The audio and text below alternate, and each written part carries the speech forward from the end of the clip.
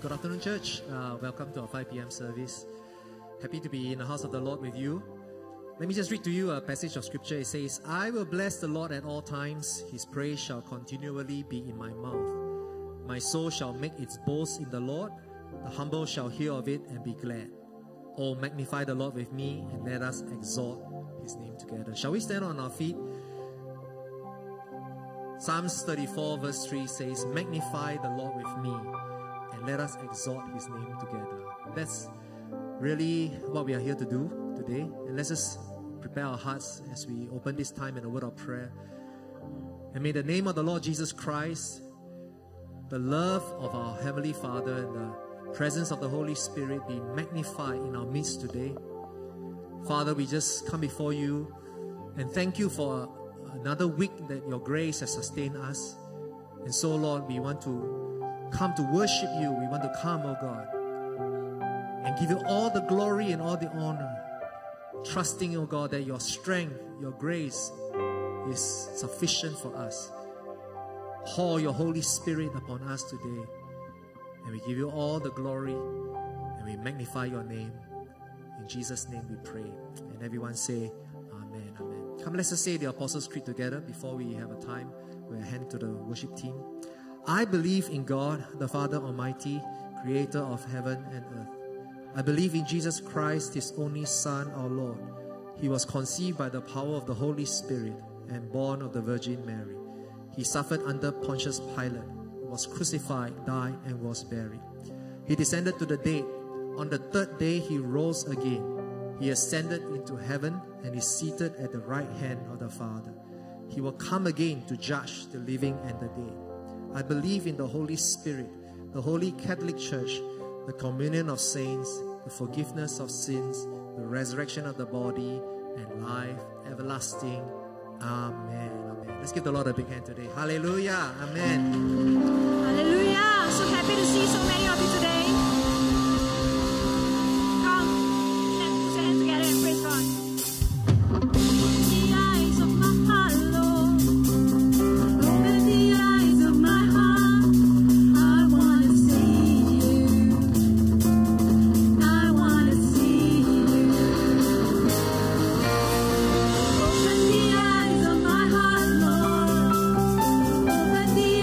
My heart.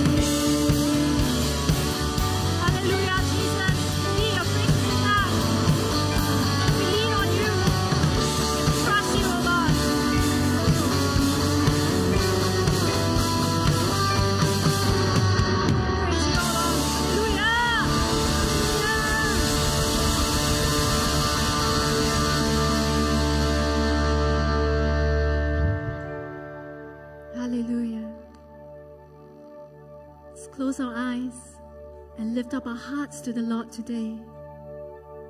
Apostle John wrote, "But to all who did receive him, to those who believed in his name, he gave the right to become children of God." On this Father's Day weekend, we honor you, Abba Father. May our worship be like a sweet aroma that rises to your throne. We love you, Lord. We love you.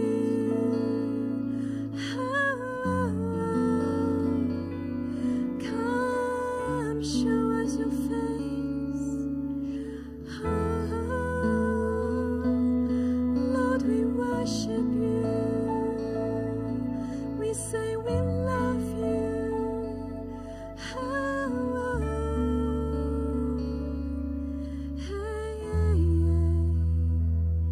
I love you, Lord. Oh, your mercy never fails me. All my days I've been held in your hand.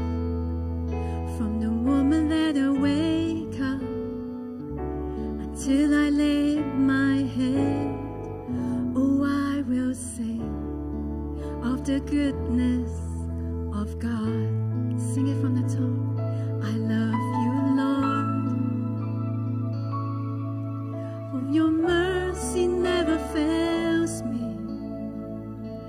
All my days I've been held in your hands.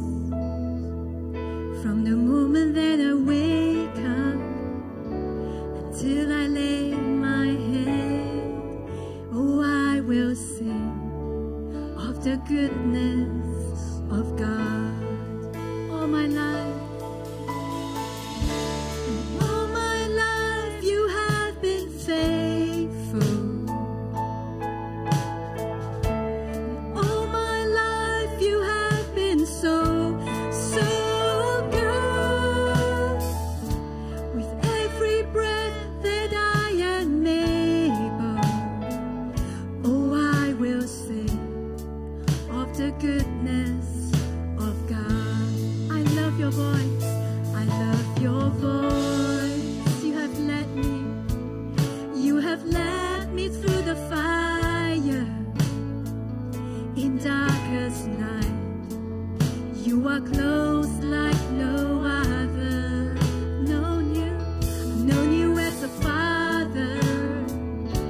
I've known you as a friend. And I have lived in the goodness of God. Yeah, all my life you have been faithful. Yes, you are. All my life you have been so good. With every breath that I am able, oh, I will sing of the goodness of God. All my life, and all my life you have been faithful. All my life, and all my life you have been so good. With every breath that I am able, oh, I will sing of the goodness of God. Your goodness, Lord. Your goodness is running after me. Sing with your heart. Your goodness is running after me. When my life lays down, I'm surrendered now. I give you everything.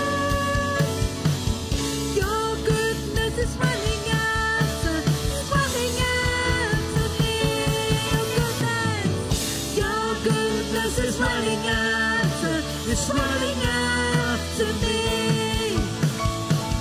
Your goodness is running after after, is running after me. With my life laid down, I surrender now. I give you everything. Your goodness is running after, is running after me. Sing all my life, you have been faithful. Yes, you are. All my life, you have been so, so good. Every breath that I am able, oh, I will sing of the goodness of God. All my life, all my life, you have been faithful, Jesus. All my life, you have been so, so good. With every breath that I am able, oh, I will sing of the goodness of God. Oh, I will sing of the goodness of God. Oh, I will sing of your goodness, Lord. I will sing of your mercy. Oh, I will sing to you.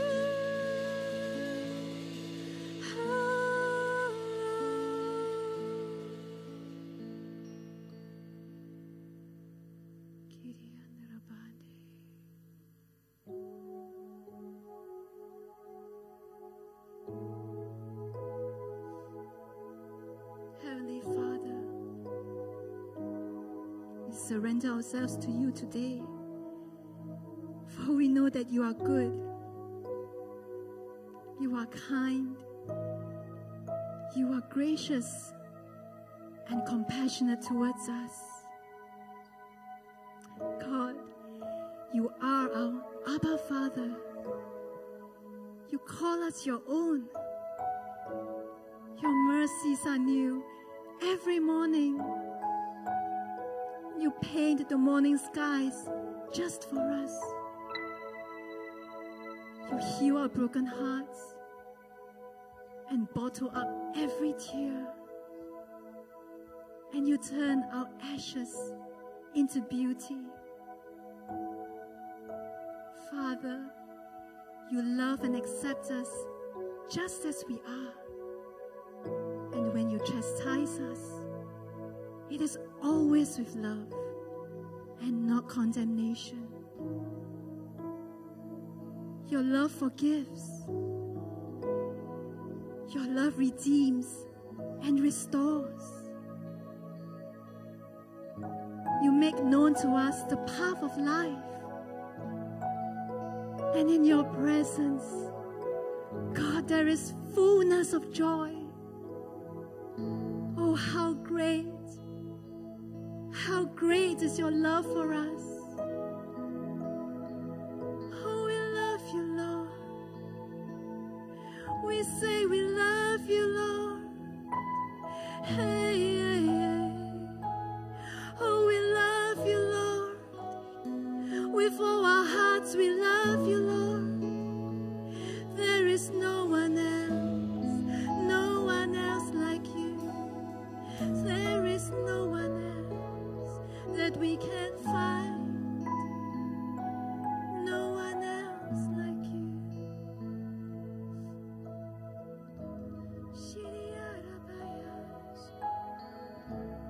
Hey, hey, there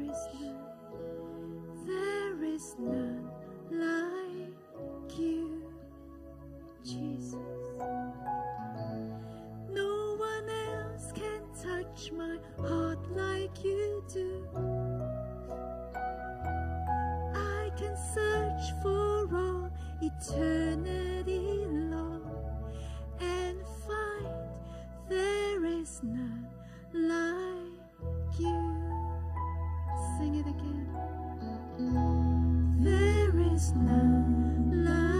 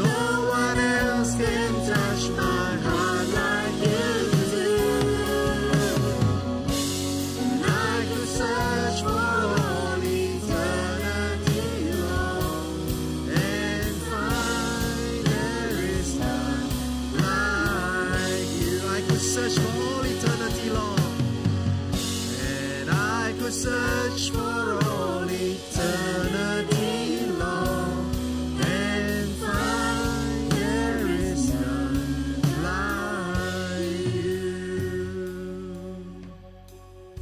You know, there's a verse in the Bible in Psalms 20 that says, some trust in chariots and some in horses, but we will remember the name of the Lord our God. So church, may the Lord answer you in the day of trouble. May the name of our God of Jacob defend you and send you help from his sanctuary. Truly there is none like Yahweh. There's none like the Lord our God, who watches over his people.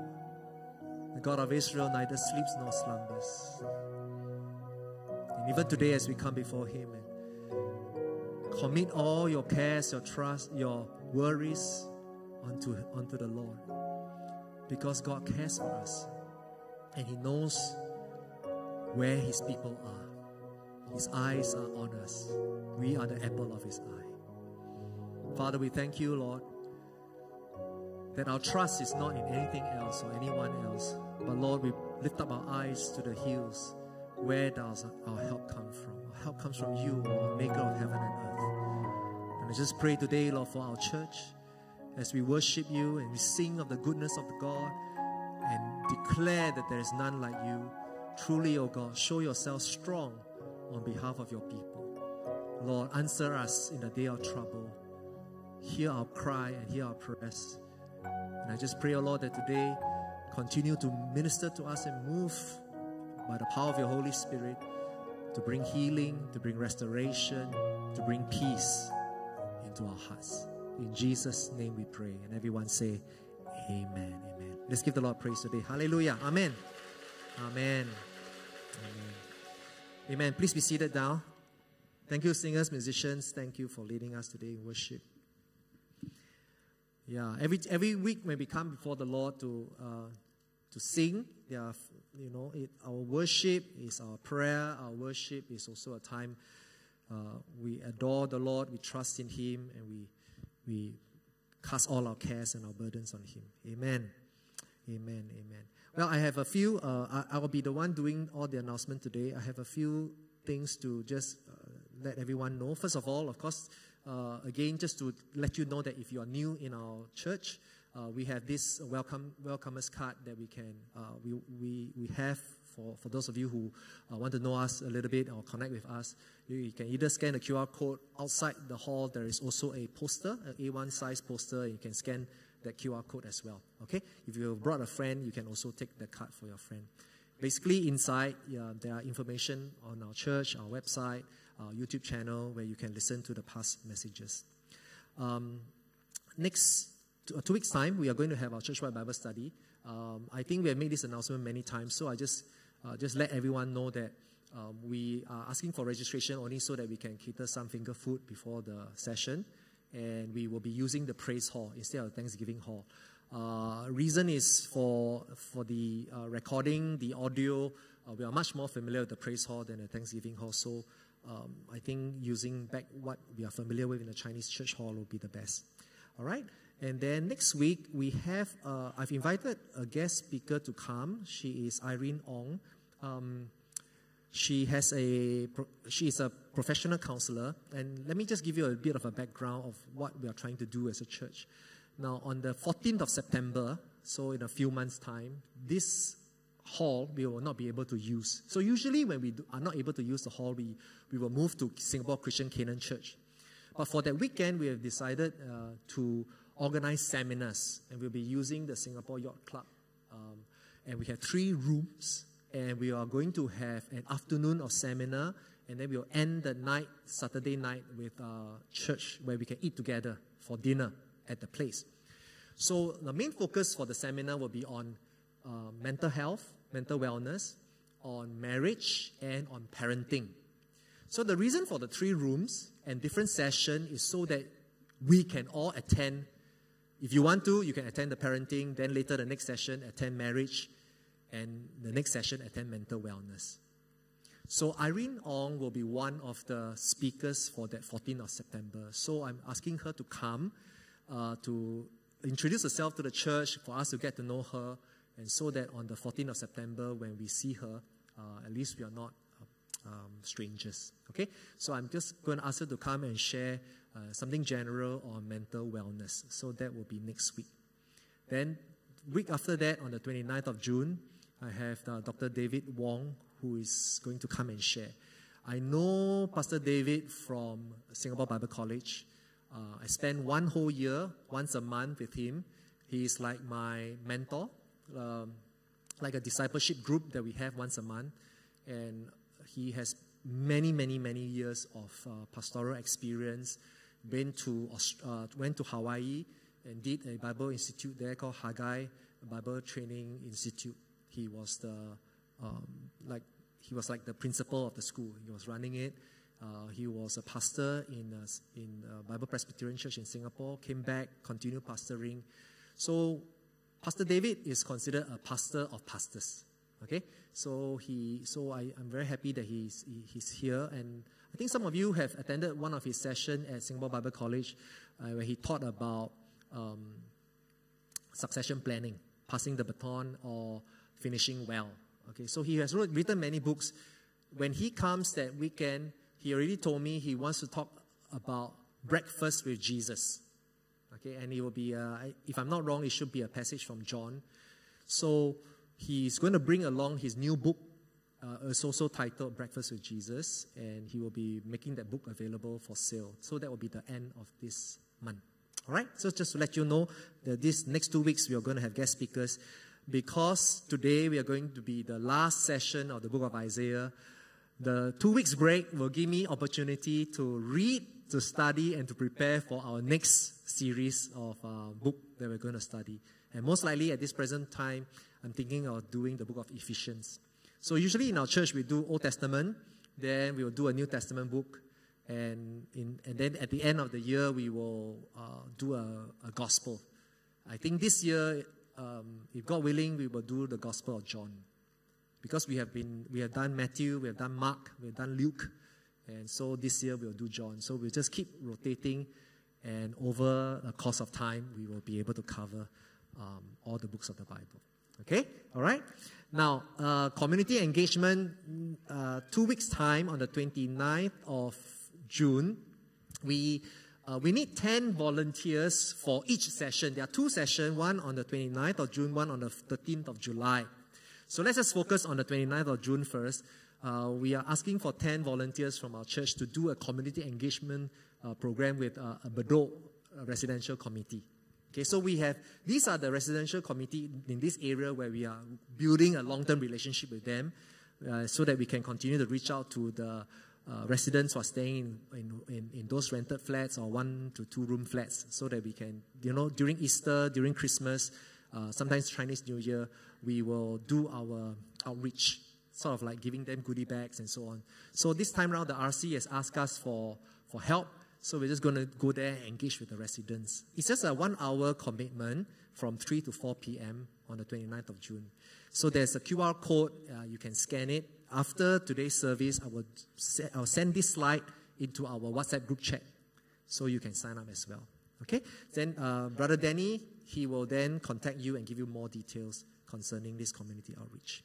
Last but not least, is our family time. I just want to congratulate Lubin and Crystal for their newborn baby girl, Caitlin Tan Rui Ying. Yeah.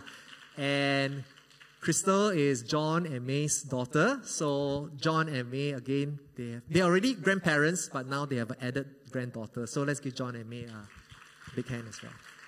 We rejoice with you. We're just very happy that, I'm not there yet. I only have children. I'm not. But one day, okay? By the grace of God. Okay, so that's all the announcements I have. And so we collect the offering. Then I've asked Augustine to come and read for us today's scripture reading. And let's just give generously and give with a cheerful heart. Okay, and at the back of the hall, there are 2 white boxes, and you can drop your offerings if you are giving by cash. Father, we thank you for this time that we can rejoice with those, Lord, who are rejoicing. We rejoice with Lubin, Crystal, with John and May. We thank you, O God, for your goodness to our church and goodness to our family. And now we want to give you, O Lord, out of the abundance of the blessing you have given to us, we want to worship you with our giving. Bless every cheerful giver that gives. Let them rejoice, O God, in this act of worship. And continue, O Lord, to use these funds for the extension of your work and your kingdom. In Jesus' name we pray. Amen. Amen. Okay, so we come to the last session on the book of Isaiah. I counted, we had 16 sermons from January until now, June. Of course, in between we had different guest speakers, but about 16 messages on the book of Isaiah. And I'm very glad that we are able to come to the last one. We will be, the title, of course, will have to be the climax, the new heavens and new earth. Okay, so it will be Isaiah chapter 65 to 66, and the scripture reading will be from verses 17 to, 17 to 25. Okay, Augustine, will you please come? Yeah, thank you.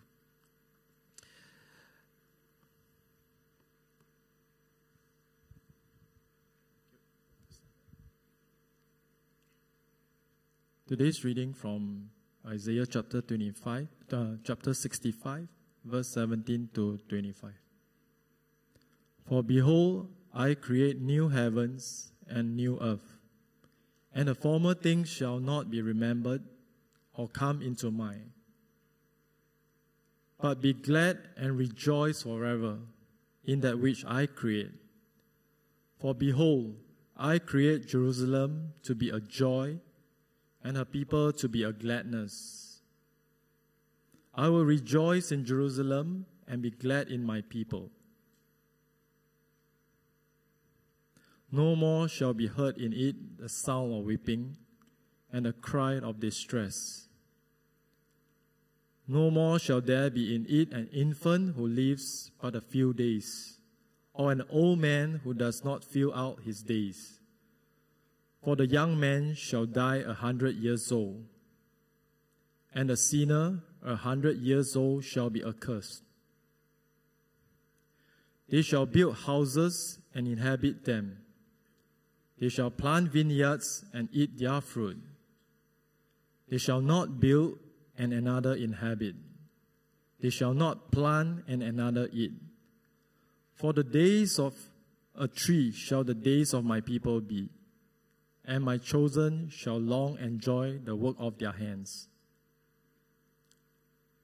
They shall not labor in vain or bear children for calamity, for they shall be the offspring of the blessed of the Lord, and their descendants with them. Before they call, I will answer. While they are yet speaking, I will hear. The wolf and the lamb shall graze together. The lion shall eat straw like the ox, and dust shall be the serpent's food. They shall not hurt or destroy in all my holy mountain, says the Lord. Amen.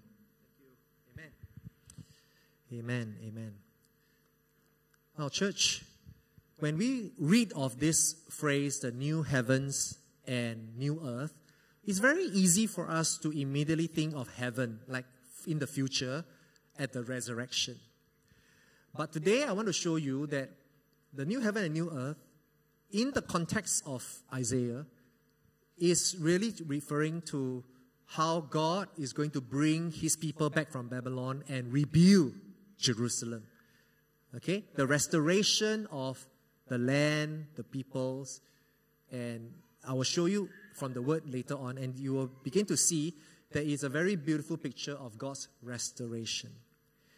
Now, let's do a bit of quick recap. We have covered so far this chiasm, and I think we have covered all the way from A to C prime. Now we are the last part, which is the B prime and A prime. We are going to see how God began in Isaiah chapter 56, talking about how the doors are open to the Gentiles. And so today, at the conclusion, we are going to see how the Gentiles, God's glory will be known to the Gentiles. As we look at chapter 65 and 66, if you had taken time to read, I think I told the staff to let everyone know that we're going to look at these two chapters. I took a long time to come to this next picture, which you also have that in your PDF, so we can just show this. I want you to see that chapters 65 and 66, if you can imagine it to be like a mountain, think of it like a mountain, okay? Chapter 65, from verses 1, is like the ascending to the mountaintop. What is the mountaintop? The new heaven and new earth. And then chapter 66 is the other side of the mountain. So that verse 1 of chapter 65 corresponds with the last verse of chapter 66. Do you see the mirror image?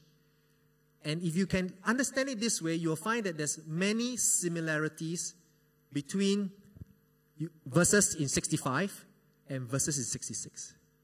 Such as, if you look at what is right closest to the new heaven and new earth, imagine it to be Jerusalem on the mountaintop. You will see on the left and right, joys for the servants of the Lord. The passages will be surrounding God's promise and His blessing for His servants. But along the way, there will be some sort of a filtering, a segregation of those who are worshippers of idols and pagan practices and those who are truly the servants of God.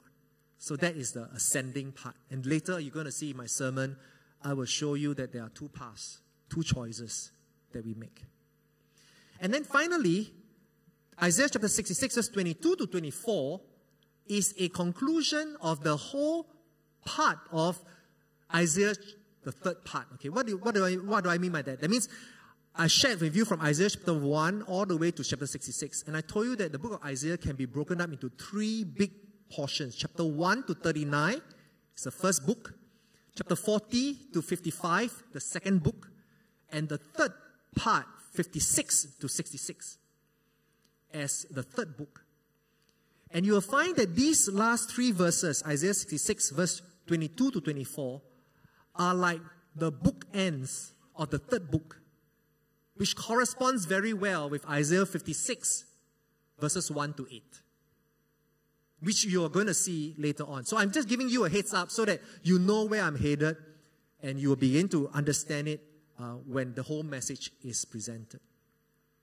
So this is how I will break down today's message. I will share with you, first of all, focusing on the mountaintop, the new heavens and new earth. When we use the word heavens, new heavens, I don't want you to think that, oh, immediately you're going to think three heavens. Heaven, you know, because Paul was taken up to the third heaven. In the Hebrew, heavens has no singular. Just like the Holy Spirit was hovering over the waters. You don't read it in the Bible, the Holy Spirit was hovering over the water. It's never singular, it's waters. So similarly, when it comes to the heavens, it's always plural.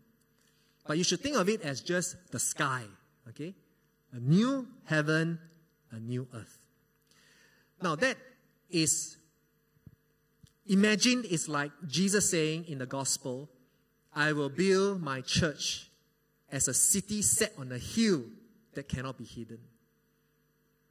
So we know that the New Jerusalem, or the new heaven and new earth, which is basically a picture of the New Jerusalem, in the New Testament, in the book of Revelation, the New Testament author interprets Isaiah 65 as referring to the church, because I saw a new Jerusalem coming down from heaven, who is the bride of Christ, which is the church of God.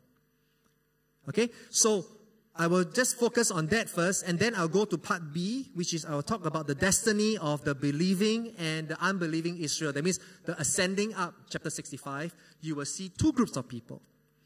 Then, as we descend down, I will let you see who will be living in the New Jerusalem.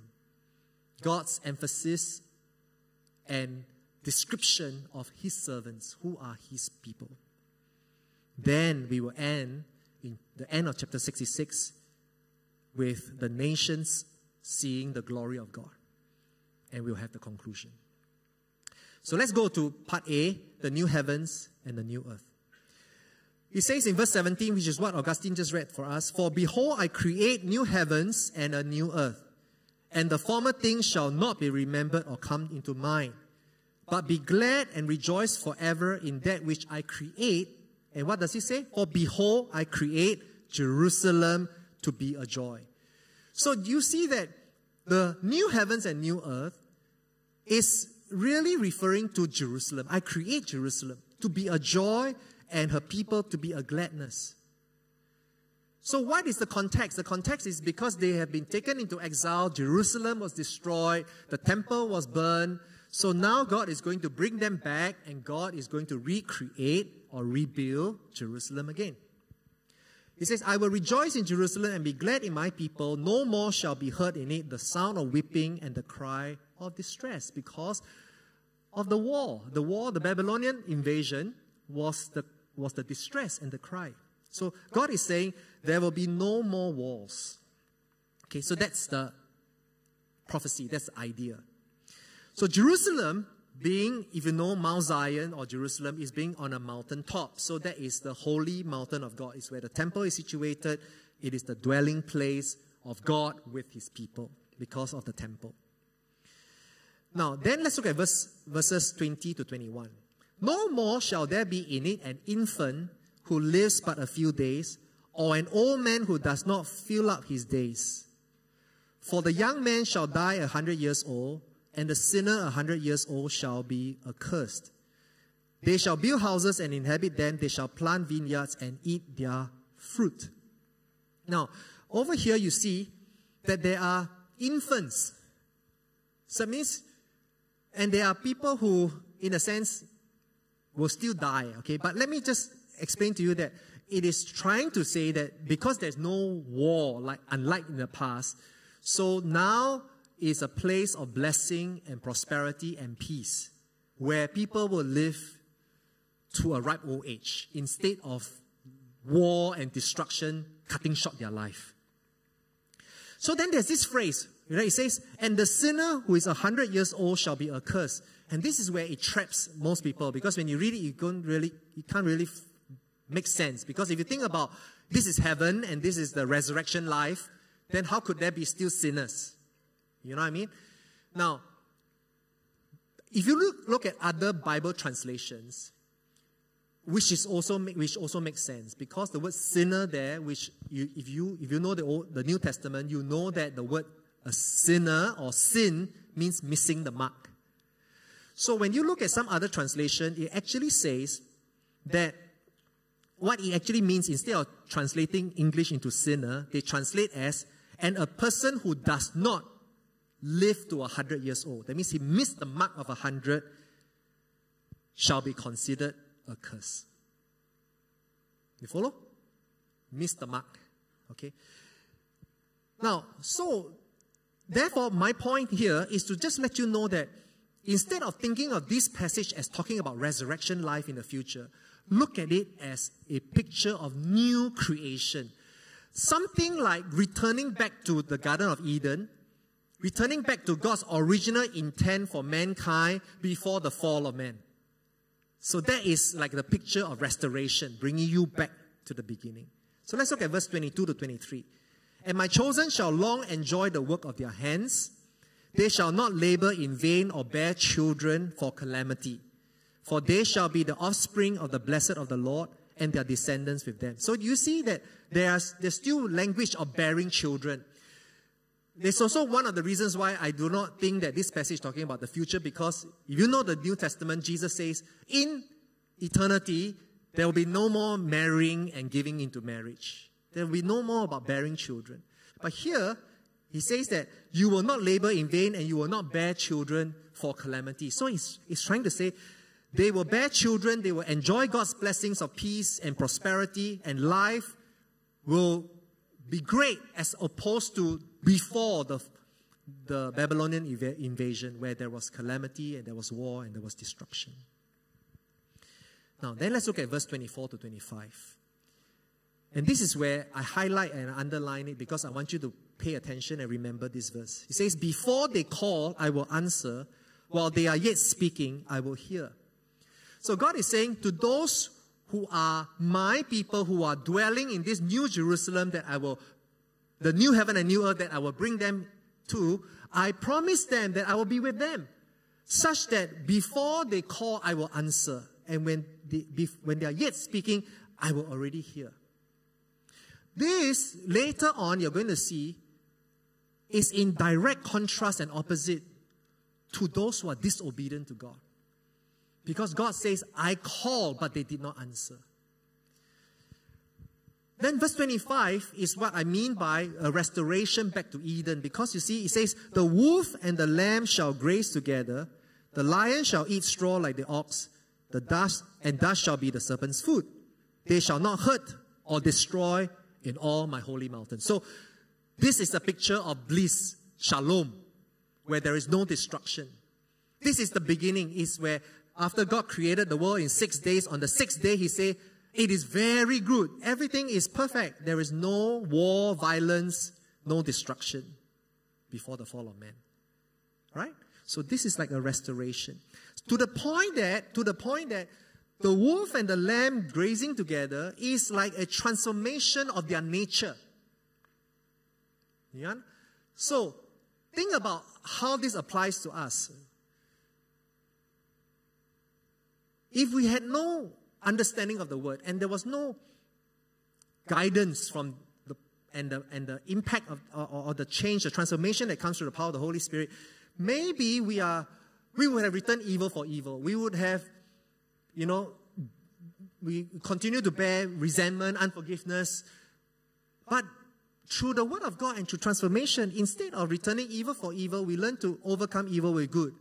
We learn to manage our temper, our anger. We become generous and kind, where we used to be stingy.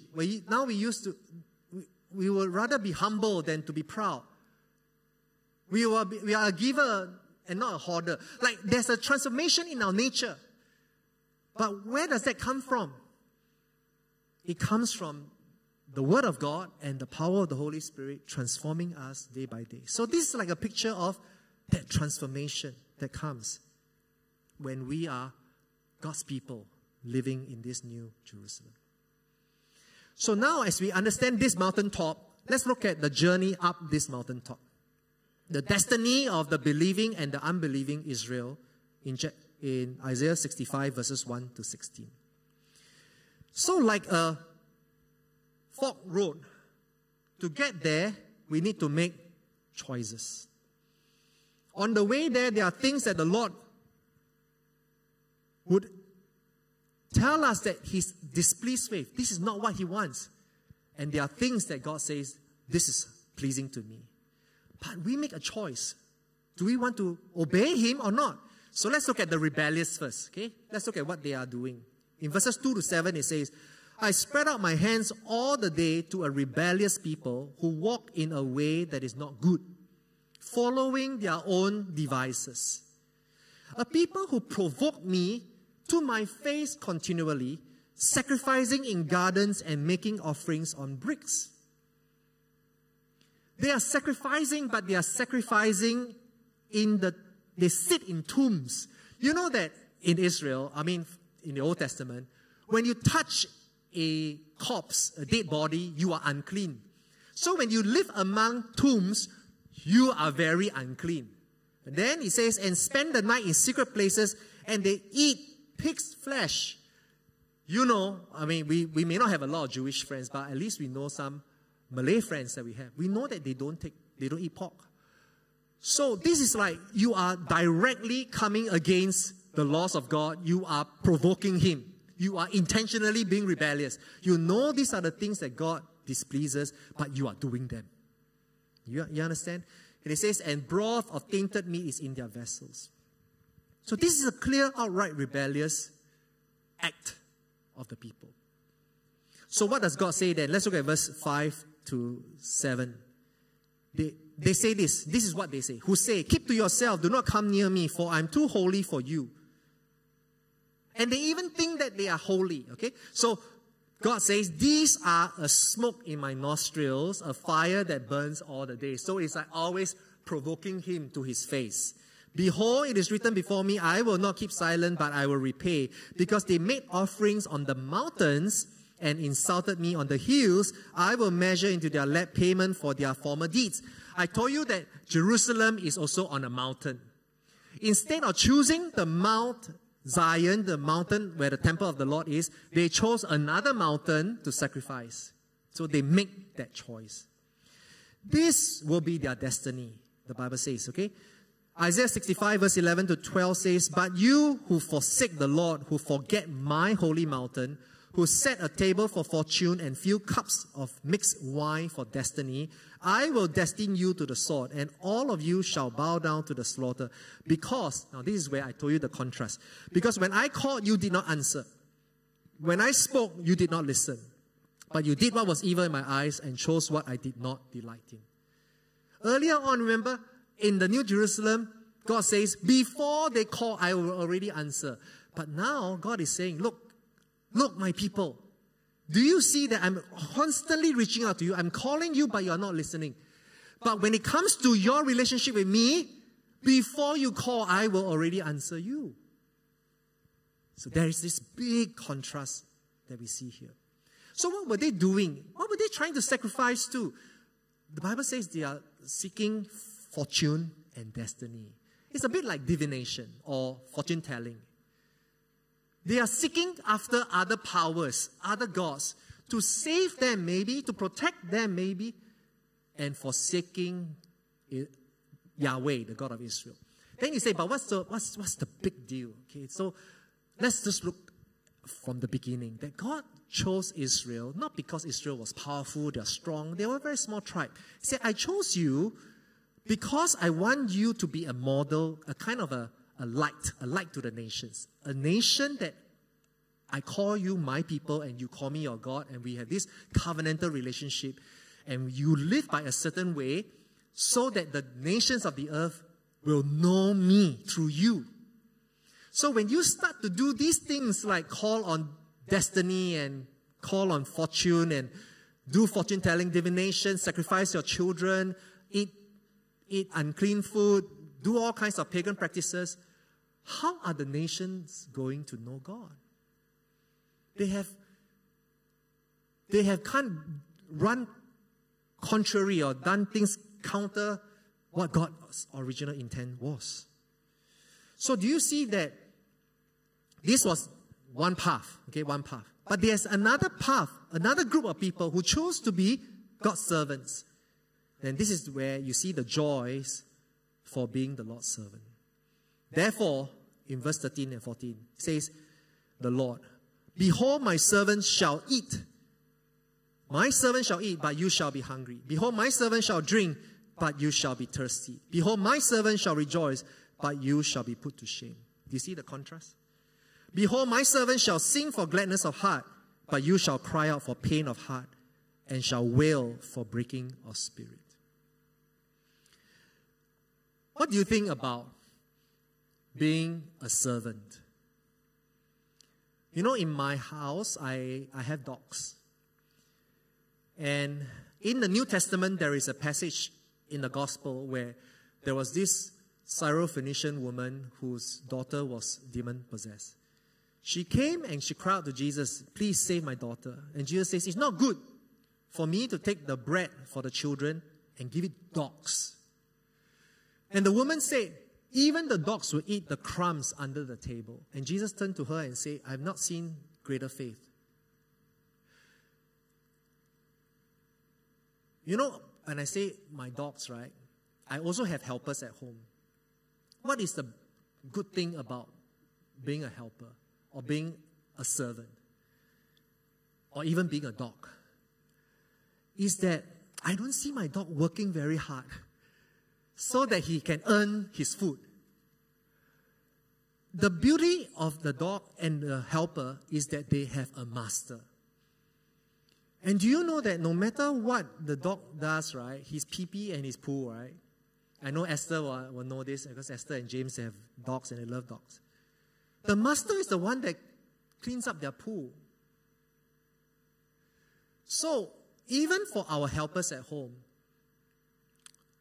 they know that because there's a master, the master cares for them. The important thing is, don't be a stray dog. It's okay to be a dog as long as you have a master, but don't be a stray dog. It's better to be a servant in the house of God, in the New Jerusalem, than to be outside where you have no master that watches over you, that protects you, that cares for you. So there is joy. God says, my servant shall eat, my servant shall drink, and my servant shall rejoice. That is the joy of being part of God's people. So who will be in this New Jerusalem as we now descend down into chapter 66? If you look at chapter 66, verses 1 to 2, it says, thus says the Lord, heaven is my throne and the earth is my footstool. What is the house that you would build for me? And what is the place of my rest? All these things my hand has made, and so all these things came to be, declares the Lord. But this is the one whom I will look, he who is humble and contrite in spirit and trembles at my word. Now, God's eyes are not on big edifices like buildings, skyscrapers. If you can show the slide. Since the Tower of Babel, since that time, mankind, right, has always been, it's called one-upmanship. I want to do better than you. So the building that I have in my nation must be taller than yours. Man has always been trying to build taller and taller and bigger and more impressive. It's almost like I want to impress the gods, like from the time of the Tower of Babel, right? I want to impress the nations. I want to impress everyone.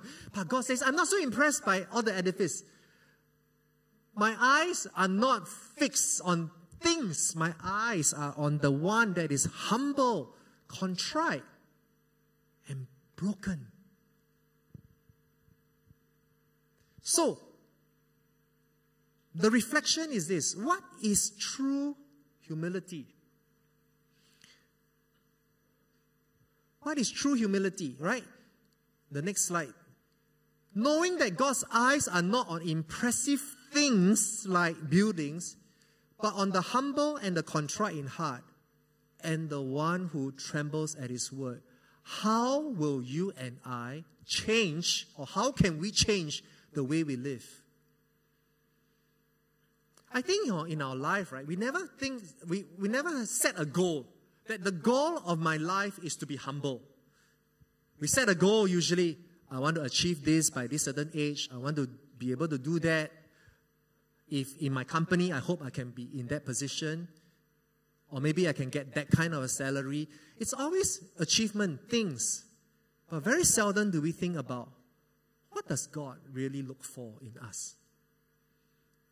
He's looking for one who trembles at his word, who cares enough, who believes it, who allows the word to shape his mind and his thinking and the way he lives his life. Maybe that is true humility. Come, let's just continue.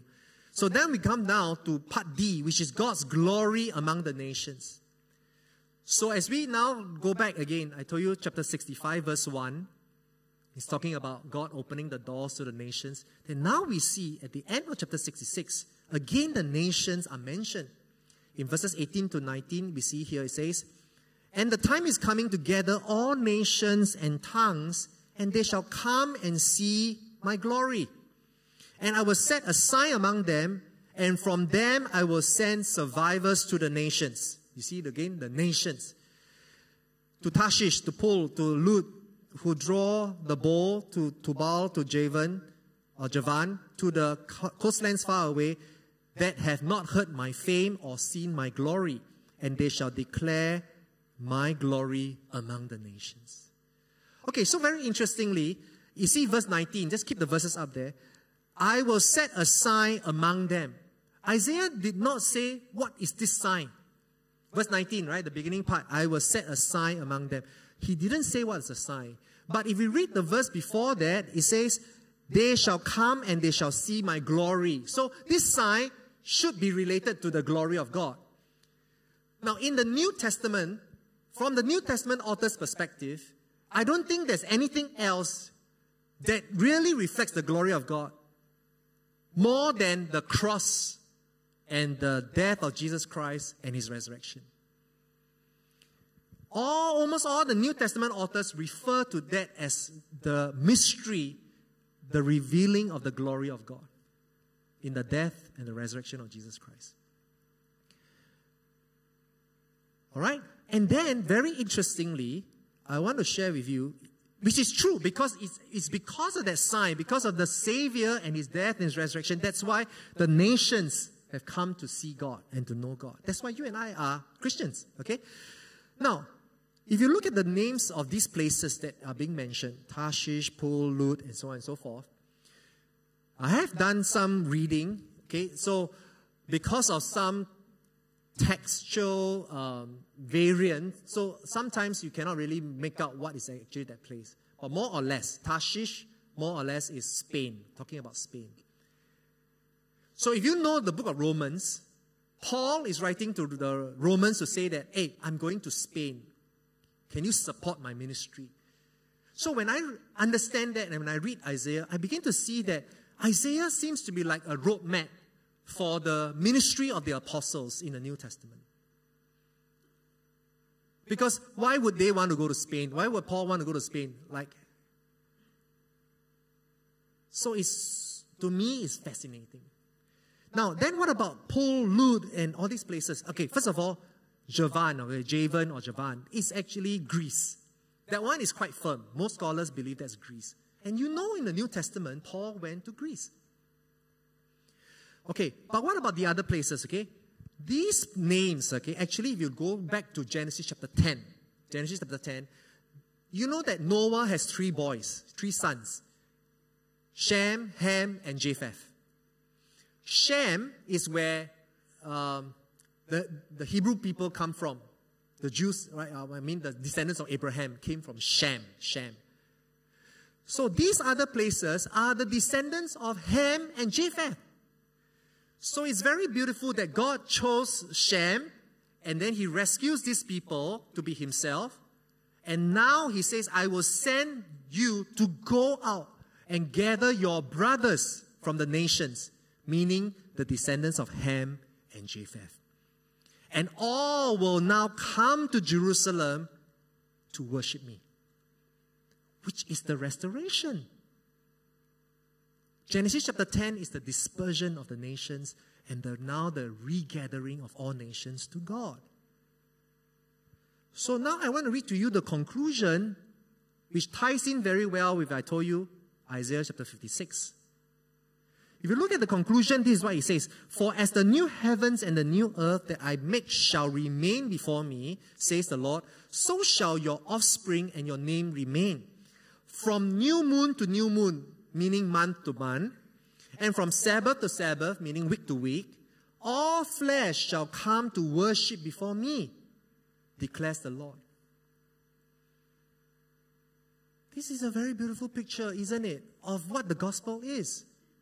To go into all the world, Jesus says, I sent you now, go into all the world and make disciples of all the nations to come and worship God. But you see, the interesting thing is this. In John chapter 4, there was this conversation about, do we worship in this mountain or that mountain? Our ancestors say we should worship in Jerusalem, but no. Jesus says, no. In the last days, right, the Father is looking for those who will worship him in spirit and in truth. So it is no longer about a physical location called Jerusalem, but that everyone all over the world, in every month and every week, you will all come and worship me because of what my Son Jesus Christ has done for you. Isn't this amazing? Isaiah. No.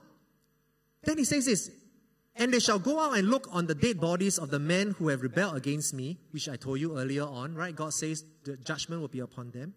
For their worm shall not die, their fire shall not be quenched, and they shall be an abhorrence to all flesh. So this, in reading in context, is God's judgment, the separation of the goats and the sheep, right? The separation of those who are truly His servants and those who rebel against Him, pagan worship, pagan idolatry, etc. And they will be judged. So why do I say that this ties in nicely to form the inclusio? Inclusio are like bookends. You know what bookends? You want all your book to stand up, right? You put something to block here, and you put something to block there. They are like the covers of a book. So from 56 to 66. Just to show you some verses in chapter 56, verses 1 to 8. Just some, okay? Quickly. You will see verse 2 mentions Sabbath. Verse 3 says, let not the foreigner who has joined himself to the Lord say, the Lord will surely separate me. If you look at verse 4, it talks about the eunuch and Sabbath again. If you look at verse 6, and the foreigners who join themselves to the Lord, and everyone who keeps the Sabbath, you see? Because the last passage in Isaiah 66 is talking about Sabbath. You see that? And then, which is most important, the only verse I really want to read is verse 7. That these I will bring to my holy mountain and make them joyful in my house of prayer. Their burnt offerings and their sacrifices will be accepted on my altar. I think we all can read the last part. For my house shall be called a house of prayer for all peoples. So this is the fulfillment, isn't it? You can see that, right? The end where you see Isaiah 66, where the nations will come to the holy mountain and pray. But I already told you it's not really a geographical locality, but talking about generally where the Holy Spirit is. Do you not know you are the temple of the Holy Spirit, the temple of God, where the Spirit of the Lord is? God is there. His presence is here. So, if I then look at what we have studied for the last 66 chapters, if I can show you this next slide, you will see that in chapter 1 to 39, the highlight was really, that I think most of you can remember, is this prophecy or this foretelling. That this virgin or this woman, this young girl will be with child, and you will call him Emmanuel. A son will be born. And he will be a sign. That's what Isaiah said. He will be a sign that because of this boy that will be born, God will save Judah. God will save Judah. If you remember, that is the main part. Then chapter 40 to 55, I am also fairly sure that you will remember that the highlight of this portion was about the work of this servant, called the suffering servant or the sin-bearing servant. The verses are, the chastisement for our peace was upon him. By his stripes we are healed. Then the last part, which is chapter 56 all the way to 66. Now you can see it's about this new heaven and new earth, but it's also about the gathering of the nations to God. So why am I showing this to you? Because I want you to see that this is the New Testament. It is about the birth of a boy and his work on the cross. And through him, the nations now come to know God. So Isaiah is like a roadmap for the New Testament apostles. So church, next slide, final two slides. How has studying this book, the book of Isaiah, helped you better understand the glory of God and the heart of this gospel story? You know, I don't know how you think about the glory of God. Okay, let's just imagine this. What do you most like to see when you go to heaven? Think about that. Because you think, oh, do you feel like the glory that you are looking for is your eternity? Oh, I have this new resurrection body. I'm so glorious. I'm like an angel. I feel so happy. Or you can see your friends and relatives or what. But I can tell you, the real glory is to see every nation and every tongue and every tribe standing before God and worshiping Him, where every knee will bow and every tongue will confess. And that is the picture that Revelation shows us. A lamb that was slain, and every tongue and every nation looking at the lamb. That the reason why we are here is because of this lamb that was slain. That is truly the glory of God. What is the heart of the gospel story? It is your salvation, my salvation, yes, no doubt. But it's not just an individual salvation. It is really to see that everyone is now welcome to join the banquet, the wedding banquet, or the supper of the Lamb. To come. All are welcome. Every type, every kind of people, every race, every skin color. Come. Every language. Come. Before the Lord. That is the climax, the heart of God. And so I pray that our church, all of us, we will have that kind of heart. That's why you see, if you understand the gospel this way, you will become more accepting, more welcoming of people who are different from you. And that will change everything in your life, including ministry, serving. Who do I serve with? Oh, you will not be thinking about, oh, I don't want to serve with this person. I don't want to be, oh, you won't draw lines. You won't say, oh, this is my church, that is your church. You won't do that. Because the full glory of God is all are one in Christ Jesus. It's not looking out for your own interests, but for the interests of others. And I pray that is what we will begin to see more and more as we study the Word. It's not even our individual power, like how powerful I can be as a Christian. Oh, my prayers are very powerful. Rather, your love and your heart is so big than about you individually. I am so powerful. It's of no use. Christ came, and His love was for all. For God so loved the world, He gave His only Son. So my closing prayer for all of us today is, who will be in the New Jerusalem? The servants of God. But what are the characteristics of God's servant? They are people who are humble, they are contrite in their spirit, and they tremble at God's word. They study, they understand, and they try their best by the grace of God, by the power of the Holy Spirit, to live in obedience to God's word. These are God's servants. Amen. Are you blessed? You learn anything through these 16 sessions that we have? I'm so blessed because I've never studied it this way. But I'm just thankful that God allows me to read the Word. Amen. Shall we just pray, and I just ask the musicians to come and lead us to worship in response to God. Father, I just pray that you help us to all be humble before you, to love your Word, to study it and understand it. Let it transform our lives. Father, bless our church and all the members and their families, because you have chosen us to live in the New Jerusalem. You've chosen us through the death, the resurrection of Jesus Christ.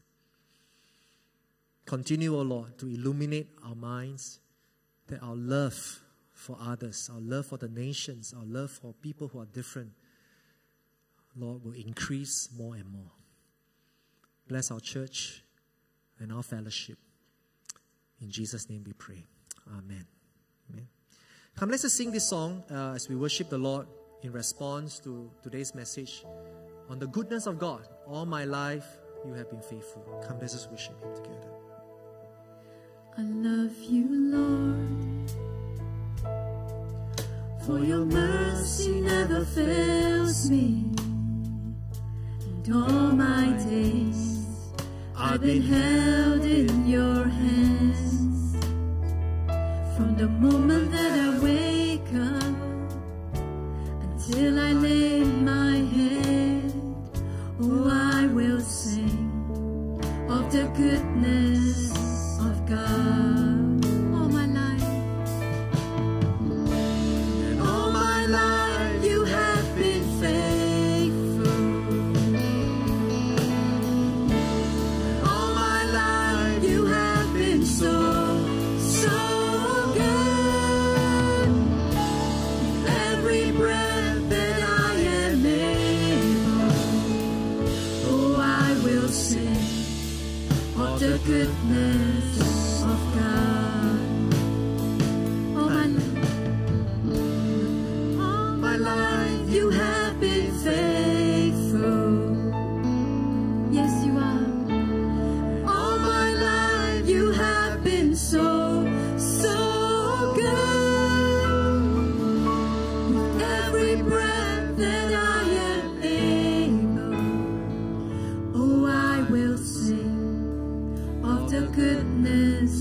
of God.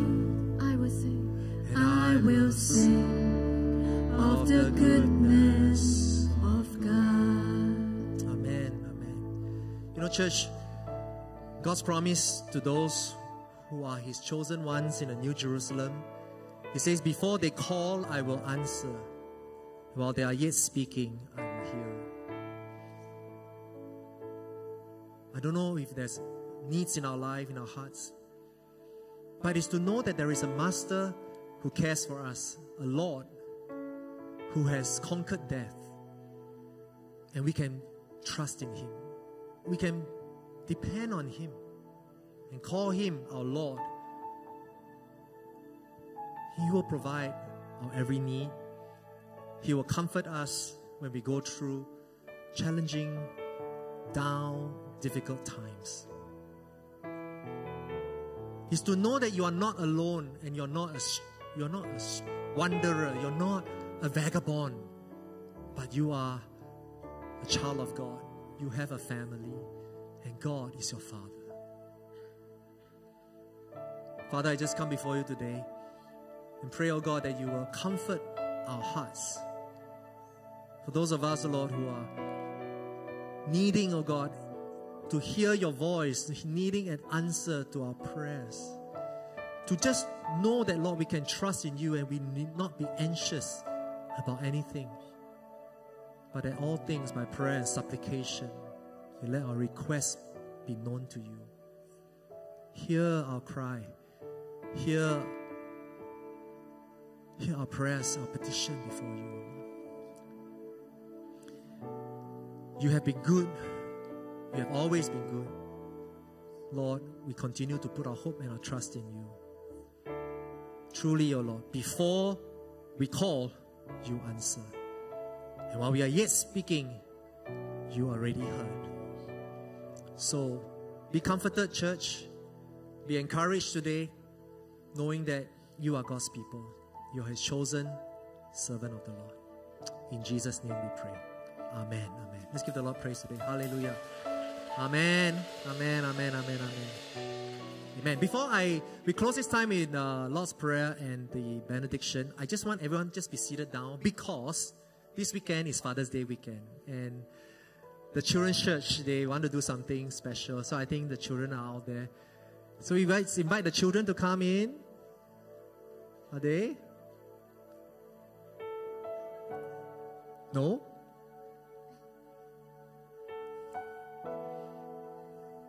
Yeah, there they are.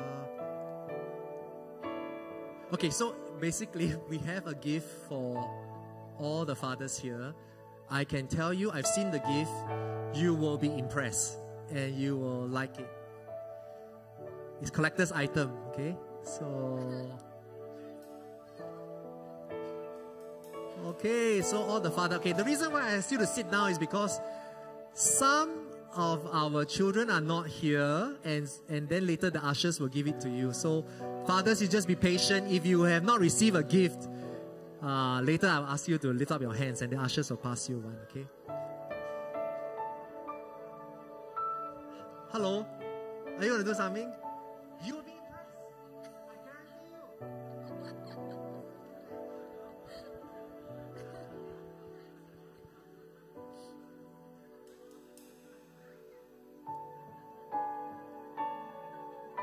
Bruce, take one for your dad. I can tell you, you will be impressed. No, I'm not joking. You open up. No, you just open up. Open up, I see. I told you, right?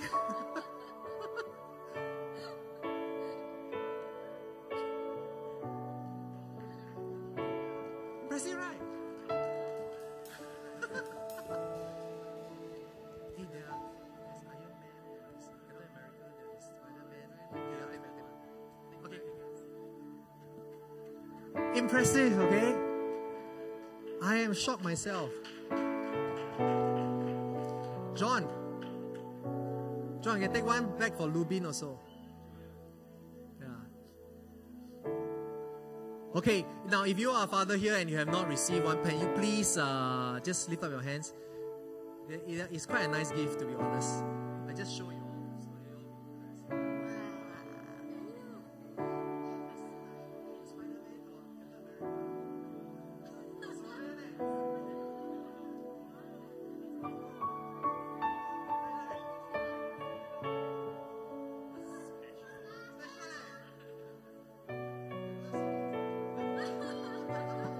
Okay, shall we just ask the parents, fathers, can I just pray for you before we dismiss today?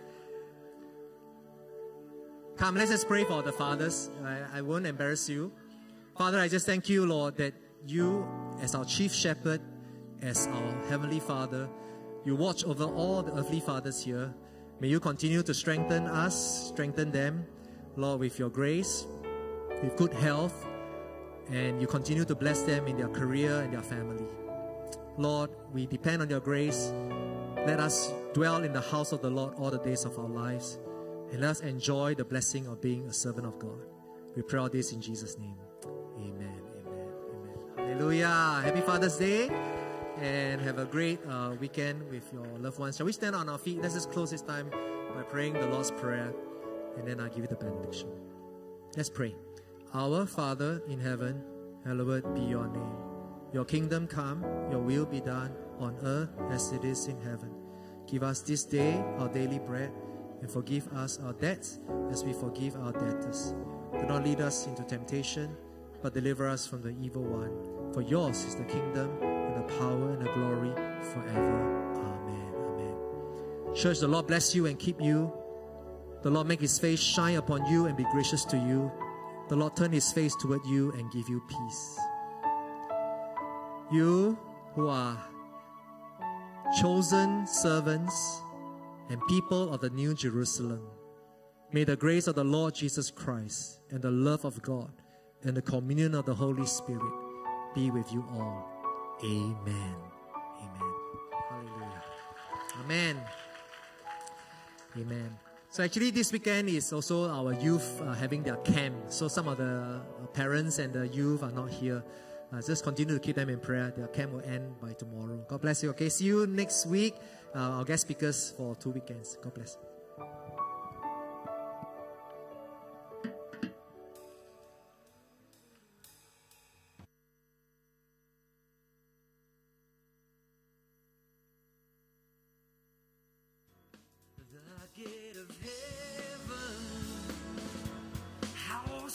This place